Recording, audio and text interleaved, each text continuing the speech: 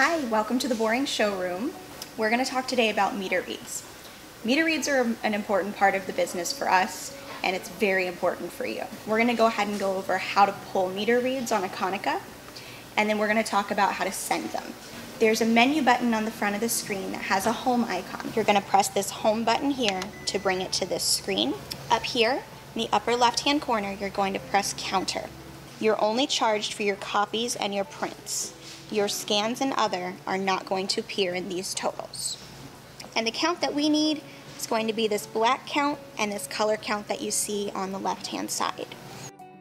The first and most convenient way is to set up a data collection agent, which can be installed with the machine that transmits the information to us directly each month into our systems. We can also have you email the information in monthly to meterreads@boring.com. Make sure that the subject line is your machine number, which is located on a sticker on the front of the machine.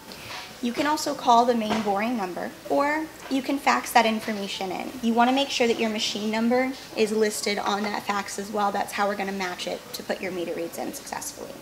We also have a customer portal that you can log on to, as well as a free-form online form on the Boring.com website that you can use to submit those meter reads directly into our database.